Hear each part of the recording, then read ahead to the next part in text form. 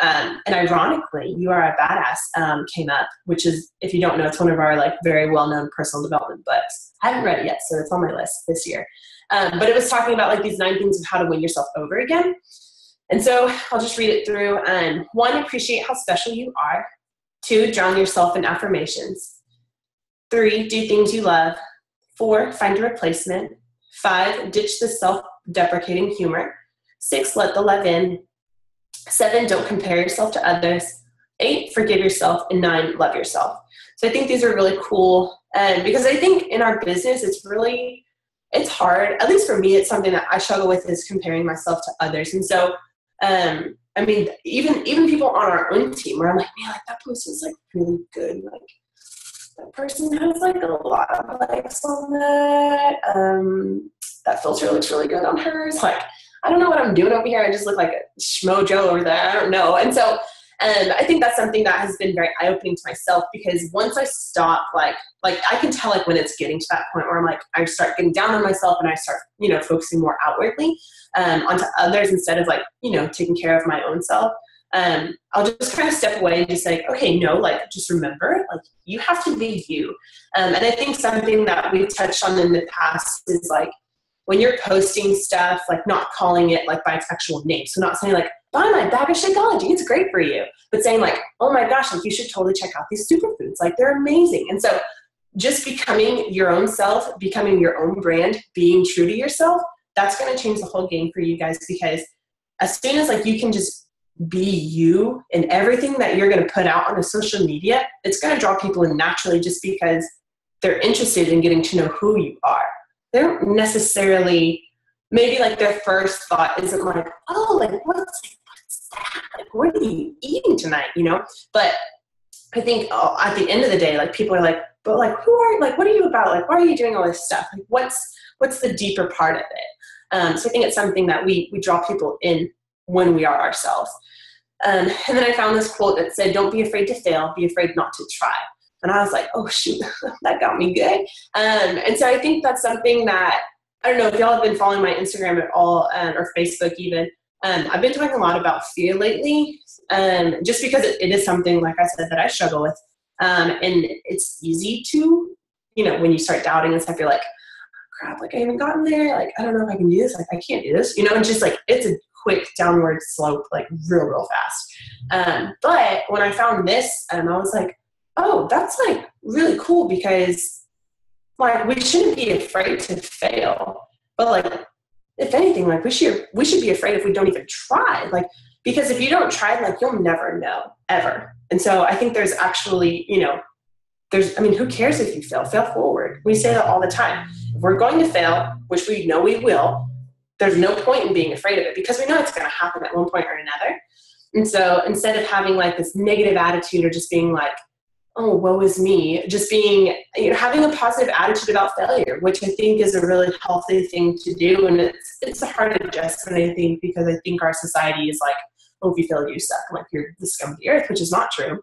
But I think real failure is when you don't try. So I think if you're afraid to, I don't know, like, okay, for me tonight after this call, like I'm posting up like my first transformation photo of like me, never, ever, ever done one before. Am I scared? Hell yes, I am. I'm very scared. But I know that like, if I don't do this, I know that like there will be people that could potentially miss out on such a cool opportunity. And I refuse to let myself be the one who gets in the way of that. And so you kind of have to remove yourself, I guess, emotionally, sometimes just being like, nope, like it's fine. I'm just going to do it, because you just never know. You have to try. So I think there's a lot of value in trying things instead of just not even seeing what could happen. And then I want to talk about like your sowing days and your reaping days. So I'm sure several of you have heard like, you'll reap what you sow. And so that, I don't know, I was putting this like into the template today, and I was just kept thinking of it, and it's a Bible verse. And so I just was thinking like, if you reap what you sow, okay, like it's talking about like harvest, like when you sow in the harvest time, or like before harvest happens, like when you're sowing the seeds, like that's really hard work. And it's like really challenging, and it's a very humbling experience. And there are days, I'm sure, like if you were to think of yourself as a farmer sowing seeds and like plowing the fields, that was not an easy job. That's not an easy job. there's a lot of blood, sweat, and tears, and it's hard, and I'm sure there are moments where you just want to give up. And I'm sure there are moments when we all want to give up. I know for myself, if I'm being 100% honest, there have been times where I wanted to throw in the towel. Like after, I think Laura was talking about this on our call, I think that was last week. But she was talking about like how once you become a diamond, sometimes what can happen, or even after you hit like a really, even like emerald or ruby or whatever, like after you hit like a really cool rank that you've been aiming for, it's really easy to kind of back off a little bit. And so when I became diamond, I, no joke, got sick and then took a week off. So it ended up being like January 7th by the time I hopped on board, and I'm paying for it now. So because I didn't, I wasn't like sowing, I'm not reaping right now, which is okay. I'm not being like, woe is me. But I'm just being very real and saying like, okay, like I've had to make up for my invites. So there was a day when I sent out 15 invites that day because I missed 3 days of invites, and I do a minimum of 5 invites a day. So I wasn't just going to not send them out. I was going to make it up. And so it's been a little bit more challenging this month, but all I'm going to do is keep being consistent, because that's the best thing that any of us can do. So when days get hard, just be consistent. Keep doing your daily focus. Keep taking care of yourself, doing your shakes, your workouts, doing your personal development. Keep checking in with your challengers, and just keep saying that you can do it, and say it out loud. I know when I'm having doubts, I'll like text Jessica and I'm like, I don't know if I can do this. And she's like, no, you can, say it out loud. And I'm like, okay, I'm saying it out loud right now. So, and Joel's really good. Like I'll come up to him and I'm like, I don't, he's like, no, you've got this. You're doing it. You're fine. You can do it. You can do it.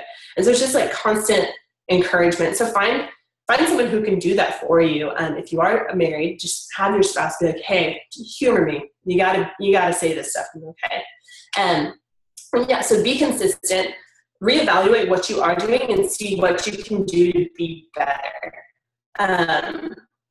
If that's posting, with, I don't know, trying different posts out, or maybe trying to hit a different target audience. So just reevaluate everything that you're doing, reevaluate the way that you're inviting people, like the wording that you're using. Remember your why and your goals. I've known that this has been something that's really helped rein me back in. Because although I only wanted to try this initially for a year, this is my goal to, like, this is my job.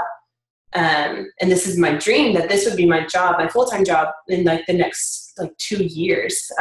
So then whenever we start having kids, I can be a stay-at-home mom with our children. Because that's super important to both Joel and I, that I could raise our kids. And so this provides a really awesome opportunity for me to do that. So that's a huge why. So I just always think of like baby children, like our baby Rothrocks running around. I'm like, oh my gosh, the kids. So it keeps me on my toes for sure, but it helps like rein me back in. Another thing, when you're on like your sewing days, stop comparing yourself to others. Like I said, put those blinders on and you just focus on you. Find out who you are, find out what your brand is. Go back to like when we did those emails, like when we first signed on, what were those 5 things that you wanted to represent on social media? Go back to those things and just like, okay, this is my brand right here. How can I fine tune it? And then if you don't have a success partner, get a success partner. If you don't know what that is, reach out to your upline and we'll definitely explain that to you. But having accountability on days like that is crucial, because it will kind of be like that little light at the end of the tunnel. And then on reaping days, so we're like, oh my gosh, the harvest is full. Like I've got so much good stuff over here. Be consistent. Don't stop. Don't let up, because I did that and that sucks. And so, so maintain and be consistent. Keep doing what you're doing, and still reevaluate and see what can you do better, because there's always room for improvement. No matter how fantastic we're doing, even if we're, I don't know, Melanie or Amy or like any of the other, Bonnie or Raina, like any of the top 10 coaches, they're always reevaluating what they're doing. So if we want to get to that place where we're like a top 10 coach, or even if you don't, just still reevaluate what you can do to be a better coach and just brand. When you're in your reaping seasons, take notes on what works, so that when you are in your sowing days, you know, okay, that was working then. Maybe if I try that again, maybe it'll work again. So it just kind of helps you, and it might motivate you to kind of get out of that slump if you are in one. Also stay humble. I think it's easy to, at least for me, I'm not going to speak for everybody, but when things are going like really, really great, I'm like, heck yeah, like, okay, I'm the coach over here, I'm the coach, what's up? And I'm like, oh, Okay, and then I get knocked off, my little pedestal real quick. But yeah, so just having a humble attitude, so staying low in your heart and in your mind, and just like, and it's kind of like, it's the same thing as comparing yourself. Like, you're not any better than anybody. Like, you're putting in hard work and it's showing, and that's amazing. So, but yeah, just watch your attitude in that. And then also keeping your upline and your success partner updated on what you're doing, where you're at. And I found that that's been super, super helpful and beneficial. Like, I texted Jessica this week and I was like, here's where I'm at. What can I do? And she was like, okay, you can do this. And I was like, doing it. Got it. Perfect. Okay. So I think that's just a part of like the accountability as well that we are blessed to have. But yeah, I think that's all that I have for you guys. Yeah, I think that's it. I'm pretty sure that's it. Let me just double check. Yeah, that's it. There it is, guys. Gabe, that was so good. Thanks. Does anybody have any questions, comments, or concerns? Just unmute yourself. Jackie? Yeah, go, Jackie. There you go. Okay. I just made an entire list of people because Gabe just like totally inspired me to go and like send stuff out tomorrow morning at 5 a.m. So thank you. You're awesome. Good. Oh, that's so good. That's so good. There were so many awesome nuggets, and I will tell you that Jabo so kindly texted me to let me know that halfway through it was not recording. And I want to cry a little bit, but the last half is recorded. I swear I pressed it. Remember I said, okay, you guys, I'm recording. And I clicked it. Apparently it didn't click it. So literally so much good information. And I just, so please, if your teams are on the call, make sure you tell them to watch the part that is recorded. But so many, like in the beginning of the call, stuff that wasn't recorded was things like, and I think this is something that we all have, is people are afraid of their own success. Like when she said that, I was like, hello, exhibit A. Because when you're told by a boss, we're used to working for somebody else. And so we're working for their approval. But when you are working for your own approval, it's very hard because you're putting yourself out there. What if you fail? Maybe I just shouldn't do it. It's a whole different ball game. And so a lot of times that paralyzes you. And I thought that was awesome. That was so good. And the other big thing from that was, look at where you want to be at the end of the year. And if what you're doing on a daily, weekly basis, if those numbers don't add up, you've got to change something or you're going to be so sorely disappointed. Just like when she was talking about reaping and sowing, I thought was an amazing analogy. Like if you are a month ago weren't doing anything, right now is probably not so fun for you.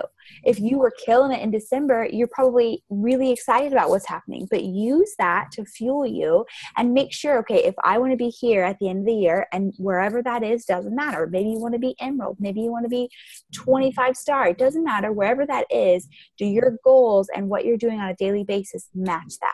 That was so good. And it's so, so true. But I know we're over time, so I'm not going to rattle off. Such a good call. Anybody else have questions or comments, concerns? I wanted to say something. Yes, Taylor. Okay, hello. One thing that you said that I really hit home for me was how easy it is to compare yourself to everyone. I know when I first started, I was like, oh my gosh, I'm not going to be like them. They're so amazing. But as you guys know, because I've talked about it, and Gabe, you totally nailed this. Sharing yourself, finding your brand, because I appeal to people that are different than like Jessica appeals to people than Rachel does and Raquel. Like we all have different strengths that we bring to the table, different personalities, and there are people out there that are looking for your exact brand. So be that. And also one thing, and we were talking about this yesterday, Jackie and Rachel and I were, if you see a post that you love and you're like, man, I wish I would have thought of that, steal it. I love that about our team. Nobody is afraid, like I messaged Genevieve like a week ago and I was like, your business invite was so good. Can I steal it? And she was like, of course, yes, you can. And everybody will say that to you. Nobody is going to be like, no, man, find your own. That's the great thing about this team is everybody wants everybody to succeed. So don't be afraid to steal. Yes, it's so true. Like And there's so many of us. Like, I mean, it's amazing. We have 50 of us just right here. And that's like a pinch of our team. So you just save those posts, bank them for later. Because sometimes you just need inspiration. And you're like, yes, I remember so-and-so posted this, or I like the way they did that, whatever. So use it. That's such a good point. Anybody else? Everybody feeling fabulous? Okay. Okay, awesome. Well, I will post the partial recording because I suck at life, but that's neither here nor there. And I am so excited to see everybody tomorrow on the World Wide Web. Have an amazing night, and make sure to go comment on Gabe's transformation post that she's about to put out into the universe. Gabe, bye.